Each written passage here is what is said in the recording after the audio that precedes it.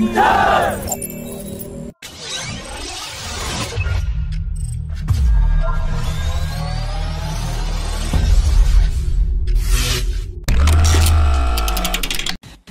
chairman of Hindustan Aeronautics has said that HAL is fully confident of getting the first export contract for its Tejas light combat aircraft very soon. He also said that the Tejas Mark2 prototypes are currently underway in association with the Aeronautical Development Agency, and the first prototype will be ready by the end of 2022. It will take 1 year for the ground runs, and the flight trials will be completed by 2026. He also added that the Aeronautical Development Agency and Hindustan Aeronautics are also simultaneously working on the twin-engine deck-based fighter jet for the Indian Navy and the AMCA for the Air Force. The private sector firm Dynamatic Technologies Limited has completed 150 ship sets of Airbus A330 flap track beam assemblies and has handed them over to Airbus through a virtual event, and the Indian firm is also the global single-source supplier for Airbus. These flap track beams are Class 1 flight critical assemblies that are connected to the wings and are instrumental in controlling speed, direction and balance of the aircraft. The head India Fighters Sales of Boeing Defence has said that Boeing has pitched its FA-18 single-seater 3 variant and 2-seater F variant to the Indian Navy. He also said that after 150 simulation studies, Boeing is now willing to demonstrate the operation of its FA-18 Block 3 on both the INS Vikramaditya and INS Vikrant aircraft carriers. He also said that the 2-seater F variant will also give the opportunity to develop and effectively operationalize an interface between manned and unmanned systems in a carrier environment.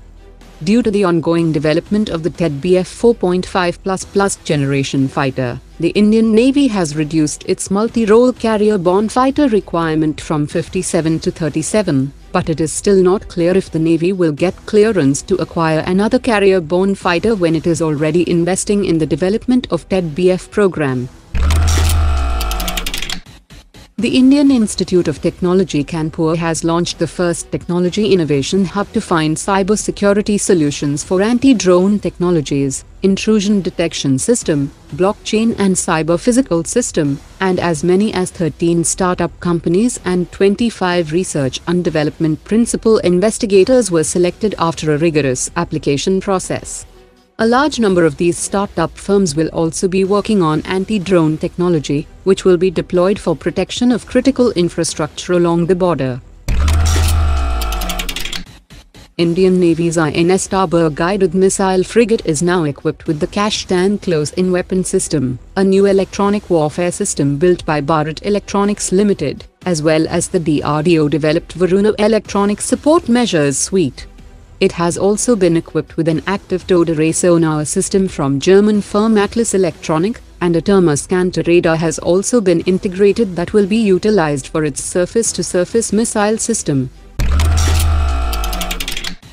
The DRDO Chief Dr. Satheesh Reddy has said that the DRDO would fund incubation centers that work on defense-related problems, and would collaborate with universities on long-term projects under the Directed Research Program for 2 or 3 decades.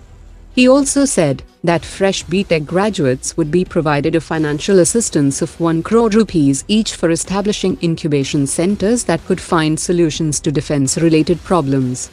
If these fresh graduates could include an industry firm as a partner, then the financial assistance will be extended to 10 crore rupees. After Kolkata and Mumbai, the Indian Navy is going ahead with its plan to install anti-drone technology in Goa that will target drones around a radius of 3 kilometers from the perimeter of the naval installations.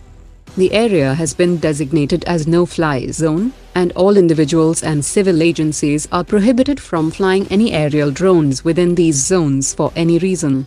The Goa police has also acquired a new technology that now allows them to track the current location of illegal drone operators.